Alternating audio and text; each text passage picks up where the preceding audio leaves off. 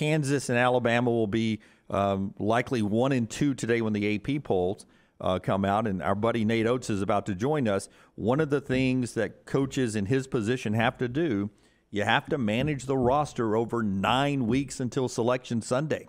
You don't want to be playing your best basketball right here in January. So that's what's next for Nate Oats in Alabama, is managing the next 9 weeks with a huge target on their back. And the Alabama coach joins us now on the JohnstonRVCenter.com hotline from his office there in Tuscaloosa. Dunaway is suggesting you play worse right now, Coach, so that you don't peak. That's not what I said. No, that's what he's saying. You play worse right now, Coach. That was Dunaway's suggestion. Just don't peak too early.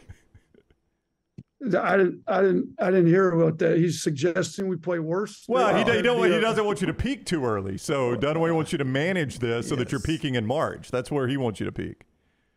Oh, well, that would be a good way to we definitely want to peak in March. I felt like typically our teams have done that. We did not do that last year. But at Buffalo, 3 out of our 4 years, we did peak in March. We won the conference tournament. I felt like our second year here, we were playing our best basketball come beginning of March, middle of March. So that's the goal. Some of that's you got to keep your guys, physically fresh as much as possible with a long year, mentally fresh. We've got, trying to do our best. It's definitely not an exact science. I don't know that performing poorly now so that you can then perform better in March is the answer, though. Let's keep performing really good now and then even better in March. I think that's a better answer. Yeah. Just since you don't hear the whole show, I want to clean it up. I did not say kidding. that. Brown was joking coming to you. Yes. Yeah, Dunaway, he thinks he's all smart because he sat next to scouts at the game Saturday. Yeah. Like Steven put him, like Nick Scout, Bull Scout Dunaway. So all of a sudden Dunaway's some basketball genius, Coach. Yep. Well, you maybe accidentally thought he was a scout. Yeah. Did you learn any basketball sitting next to all the scouts? Well, I think the guy from the Pistons was a little frustrated with me telling him that I think Clowney will be really good at the next level. And I elbowed him. I said, "See, look at Clowney right there. How good is he?"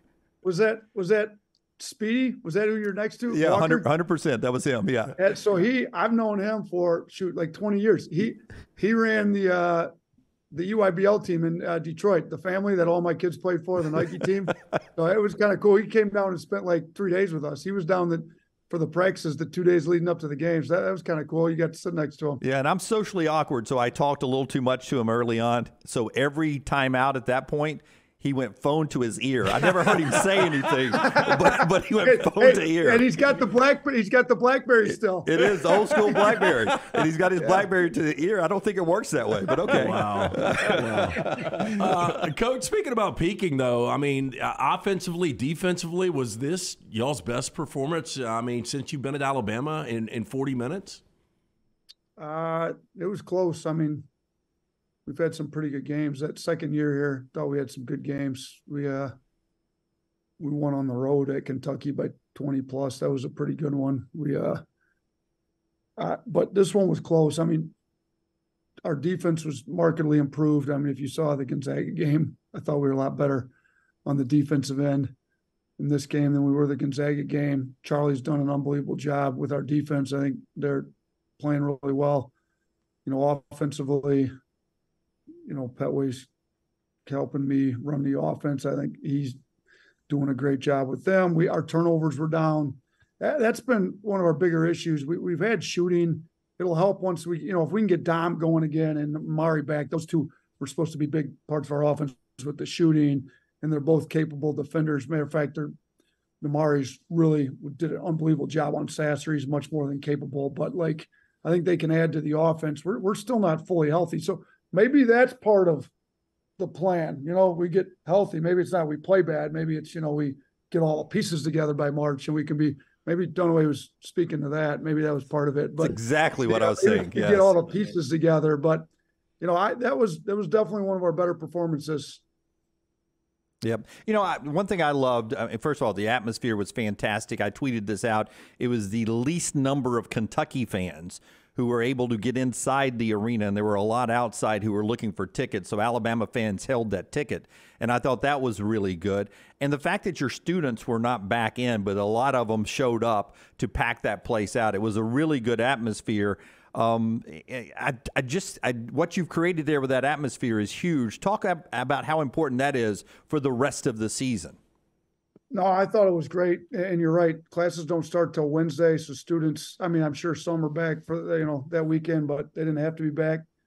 The student section was great. I'm not outside before the game, so I didn't know Kentucky fans were still looking for tickets, which that's outstanding to know too. That Kentucky fans traveled to Tuscaloosa and got stuck having to watch it in a bar somewhere, hopefully with a bunch of Alabama fans. But hopefully that's the culture we're creating. I mean, look. Anywhere that has a problem with selling tickets, I think you go right back to the product you're putting on the floor. If the product you put on the floor is good enough, people are going to want to come watch it. It's exciting. I think about all the times I went as a fan. Like, you want to go somewhere where fun product to watch on the floor. It's obviously better to win. And I think people like to watch the way we play and our guys play together. Like, people like to watch kids that enjoy playing with each other. I think you look at our team, like, we're talented, but we play pretty well together. We play hard. I mean, our kids are playing really hard on the defensive end. So it's great to hear that it's being rewarded in that way. Hopefully we can continue selling the place out, and some people want to, maybe contribute to getting a new arena so they can watch the game in a brand new arena instead of Coleman's not bad, but, we could use a new one. Oh, call it like it is. Coach Patsy, they offered, please. It is awful. Nate Oats starting a GoFundMe account right here. I like it. Coach Oats with us on the JohnstonRVCenter.com hotline. He's talked with us many times about his desire for a new arena. We know where he stands on that. Did Saturday show how much Charles Bediako has developed as a player, maybe even year to year, the way he played against the reigning National Player of the Year? I think it has, because it even shows his development within the course this year. We put on weight in the offseason so he could handle some of these guys a little better, but he didn't do a great job against Timmy, to be honest with you. And if you look at our schedule, we played Michigan State with Sissoko, who's one of the best bigs in the country. We played UConn with Sonogo, who's one of the best bigs in the country. And, we lost to UConn. Then we played Drew Timme, who's different than those first two, but one of the, National Player of the Year candidate. And we lost that one. Now, we had reigning National Player of the Year in Shibwe, and he's did a much better job on Shibwe than we had done in the previous three. So I think he's getting better even within the season. His length bothered Shibwe. And honestly, Charles' play on the offensive end helped his defense because we were exposing Shibwe in some pick and rolls, Charles being the recipient of some of those pick and roll lobs where they put Shibwe on the bench. He only played like less than 23 minutes because he couldn't guard us on the other end. So then it's a lot easier to guard the National Player of the Year when he's sitting on the bench than it is when he's in the game. So I think, Charles' play on both ends of the floor helped us kind of control Shibwe in that game. Yeah, I thought Sears had a great game on both sides of the court. And I was going to ask you, did he have some kind of internal bet with you or somebody on the team that he was going to score 20? Because in that second half, man, I mean, he wasn't milking the shot clock. He was coming down and he was shooting. Listen, I don't make any bets on money. Maybe it'd be a steals bet or a block or a charges or some rebounding deal. The money thing, we don't want to press him too much on the money. But, yeah, he was feeling a little bit. But I'll say that we always say when you just lose yourself in the game, and look, he had 6 rebounds, 6 steals. He won the hard hat. Like, he was playing hard. I think when you just lose yourself in the game playing hard and just being locked into getting stops, the offense flows. Like, talented players are good when they're not overthinking offense. I don't think he was overthinking offense. I think you could tell his whole mindset was, I got to make tough plays. I get stops. I'm going to lock Wheeler up. He won his matchup with Wheeler that day.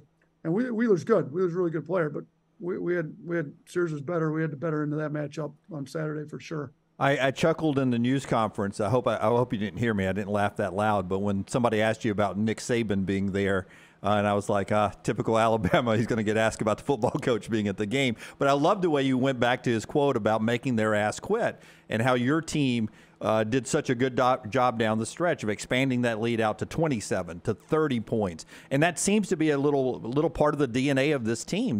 They seem to have all gas, no brakes. They don't seem to be fearful, even as young as they are. Yeah, we definitely had it that game. I'll say the game before, though, with Ole Miss, and it was ironic because we got up 27 on Ole Miss, which is a pretty good number. But then that 27 got cut to 15 in a hurry, which, is not the way we want to play. You want to close that out. We got up the under 8 media timeout. We were up exactly 27 against Kentucky. So then my point was, I did the quick math. I looked at the scoreboard. I'm like, all right, here we are, fellas. Like, I wrote down to 27. It's exactly what we were up against Ole Miss. We talked about it. What are we going to do from here? We're going to let it get cut to 15 again, or are we going to take this thing? And so we took it from 27 up to 31. It was up to 31 at one point. I thought our guys closed pretty good. I think the last 1 minute of the game, we were pretty poor defensively after they knew it was over. We'll try to clean that up, get the last 1 minute, take care of next time. But we definitely didn't stop playing with 10 minutes to go in the game like we did against Ole Miss or whatever. So I thought that was market improvement. And you're doing it with a lot of freshmen who, really haven't been in these situations too much, to be honest with you. So I think it just kind of speaks to their character, their maturity. I'm going to be honest, speak to some of the leadership we have on the team. Like Noah Gurley's in that huddle, as a fifth-year senior, talking about we're going to bury him. We're not going to quit. Take it to him.